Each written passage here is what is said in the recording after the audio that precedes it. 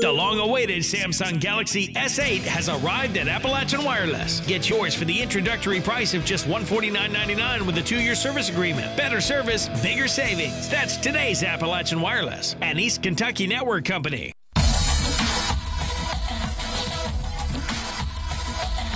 It was a bright and cheery day at Pikeville High School today as 3 high school cheerleading seniors made their decision on who they will root for next season.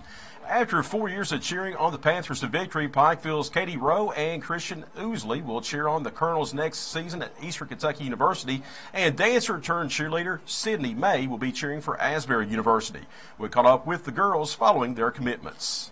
I'm not a cheerleader. I actually danced my whole life. I've been on that dance team, so I'm really excited.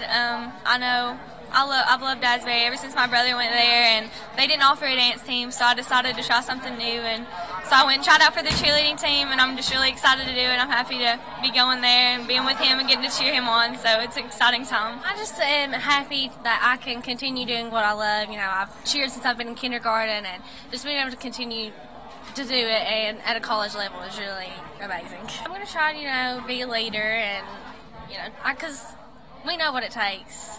And we know what we have to do, and it's not, about yourself. It's about the team working together, and I'm just ready to go to EKU and try it out. We've got a lot of experience in national and state competitions, and we can bring that and show them what it takes to win because we know the hard work and what all it takes. When I went down there, it made me feel like I was back here, and my freshman year when I started cheerleading, we weren't very good, and we worked our way back to the top.